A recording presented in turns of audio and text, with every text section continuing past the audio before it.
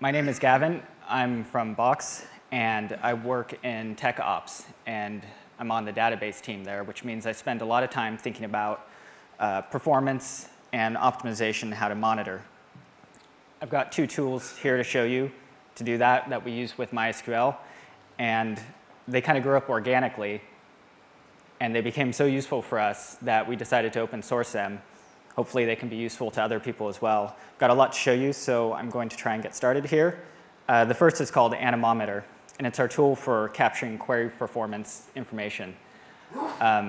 Best way to demonstrate this, I think, is with a scenario that probably is very familiar. I saw a lot of hands go up for operations people. So you've probably been in this situation where you're monitoring your system and everything is going great, and then a code release happens. And everything kind of goes a little crazy, and it's your job to find it and fix it as fast as possible. So you might be looking, let me go ahead and start generating some load against my database. And you might be looking at some stats like this. You probably have graphs of these. And this would be your first clue that this might be a database problem, as a lot of them often are. So if you're looking at this, how would you dig in deeper? You need to know exactly which queries running through this system are causing a problem. In MySQL, one of the best places to get this information is the slow query log. It writes it after the query is run, so it gets detailed information. Because you're probably looking for something that may actually be executing pretty quickly, you need to turn down the threshold and see everything. So let's look at what that might look like. So if we're looking at this log, you get a fire hose of information. You can't really deal with this. You need tools to process it. One of these is a tool called Query Digest from Percona. And it's good at processing that log and turning it into a more useful report. But even this has a few downsides. You're looking at a small slice of time here. There's only one server in isolation, and very few people run just one database anymore. You've got masters and slaves, you've got sharding, you've got a lot of machines, tens, hundreds, even thousands is common. But one thing this tool does allow you to do is dump this result into a database. So it provides a great foundation, and that's where Anemometer comes in. So we can choose our data source here, and then report on that information and visualize it. And all of a sudden, you have a completely different picture of what's going on. We're graphing the count of queries over time here, and you can see it's anything but consistent. So if we were to be looking at that previous report, you would see a very different picture if you were to be looking at the end of this graph versus a snapshot from the middle versus a snapshot from the beginning. And also, this allows you to grab this information from multiple hosts. So we're looking at the aggregated across multiple servers. And we can even break that down and show what the different volume is across different machines. Below this, we have aggregated query statistics grouped by individual query. So you can see what was going on at that time. And it corresponds to the view of time you have in the graph, which means you can do something really straightforward, like select a section of it, zoom in, and the statistics at the bottom will update to reflect that time period that you're looking at. So it allows you to find anomalies visually on the graph and quickly zoom in and find out exactly what was executing during that time. So when you find a query that you might like to inspect, you can click on it, and you get an overview graph at the top, as well as a lot of other information. Now, in the context of troubleshooting our database issue previously, we can see in this overview that this definitely looks like it might be the cause, especially if we say we're in this period here, just after the volume has increased. So you can see exactly when our code push went out, and it got to be about 5x of what it was before. And then over here, it gets to be even higher. And you can hover over the points on the graph to get the exact values, which is nice. So now you're looking at these peaks and you realize you need to fix this query. You've identified it, so your engineers go to work and they push a fix. And then we're over here. And we see that the volume has been reduced, but it's still higher than it was before. So they go back to work, push out another fix, and you can see the result over here. It's less than it was before. And having this kind of story is huge. It allows your engineers to immediately see what kind of impact they're having on the databases. It's something that you can share and everyone can understand. There's additional information here. You can see the unique kind of query fingerprint that it generates. You can see samples from various systems. So you can see examples of this query so that you can test. You can configure it to automatically go out and grab the schemas so you can see the table statements, indexes. If this was a select query, it would also show the explain plan and the table status.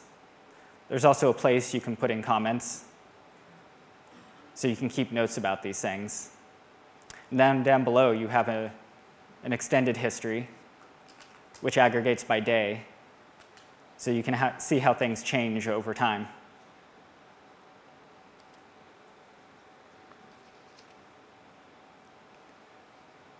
There's also links here to get these reports as JSON blobs, which allows you to build automation and tools around it. And there's another interface here for building custom reports. And we use this internally on our staging environment, for example, because we're monitoring not just our live environment. We use this to monitor our staging environment. We do that a little bit differently. We capture everything instead of just sampled periods. And we're looking for dangerous conditions that we might want to catch before they go into production. And this allows us to generate a report, then easily look through it and find what to fix. You can change which queries you see here. For example, you might be looking for queries that are doing full table scans, which is something you definitely do not want to let go into production.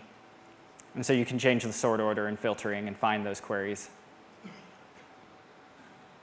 So that's Anemometer. The next tool I have is called RainGauge. And this is our tool for finding unexpected problems so that you always have the information you need to troubleshoot them. I think, again, the best way to demonstrate this is go back to our terminal and show how this might play out. So if we're looking at our server statistics, kind of the high-level view here again, I bet a lot of you probably noticed that they're not consistent. We have these intervals here, this periodic behavior where threads running increase. This is the number of simultaneous queries running on a server. And it increases over a period of a few seconds. And meanwhile, our queries per second drops. This is a server stall. This is a query pileup. And these are things you don't want to see on your server. They're easy to miss, too, because unless you're sitting here staring at this output, they happen over such a short time that your regular graphing and statistics might not catch it. So how do you deal with it? That's where another tool called Stock comes in from Percona, which watches for conditions like this and then kicks off detailed metric collection. So we can start that as a service. We can wrap it up and start it as a service and keep it running all the time. Now the next time this happens, it kicks off your stats collection, and then the RainGauge part takes over and packages it up and sends it to a central collection point so you can monitor all your servers and aggregate this information and, again, visualize it. So then you might see a picture like this. This is a sample of data collected from several servers. The y-axis here represents the size of the data collected, which roughly correlates to the severity of the event you're looking at. So it's an easy way to get an overview of what's going on. And since there's a lot of servers and it can get kind of noisy looking at this, you can hover over the individual entries and see them in isolation. So you can see how they contribute. So if we go back to troubleshooting our problem,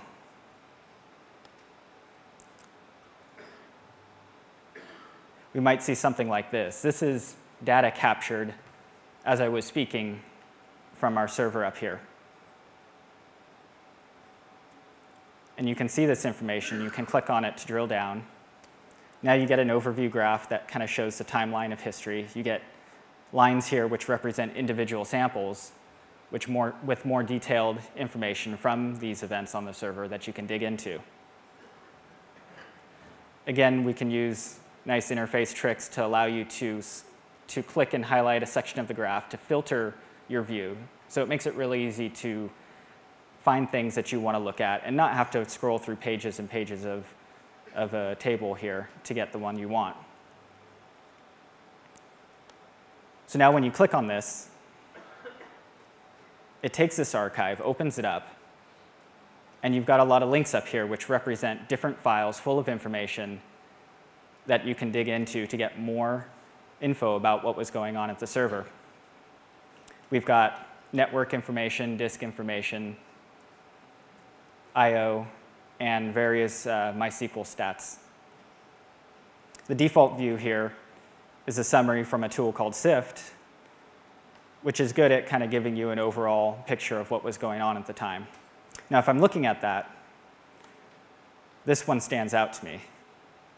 It's a summary of transaction statuses. It's saying I have 12 active, and 11 of those are in the lock wait state, which means 11 of my 12 running transactions are sitting around doing nothing, waiting for resources held by another transaction. So that gives me a big hint about what I want to look into. From there, you might look at the InnoDB status in MySQL to get more detail on those queries in those transactions. And often at the bottom is where you want to look for the longest running transactions. And you can see we have one here that's been captured running 1 second, and it's holding a lot of locks. That's suspicious. And just above it, we see another transaction, which is very specifically waiting on a lock held by that transaction. So now we have a pretty good idea of what's going on now. We see that a long-running transaction is holding a lot more locks than it should, and everything else is piling up behind it. These are the kind of little things that really hurt your server performance, and they're really good to catch because they often spiral out of control while you weren't watching and become larger problems. So that's RainGauge, and those are the 2 tools we developed. We made them open source. They're on GitHub, and I really would like it if everybody could go out and use them and give me feedback, and that's all I have for you. Thank you.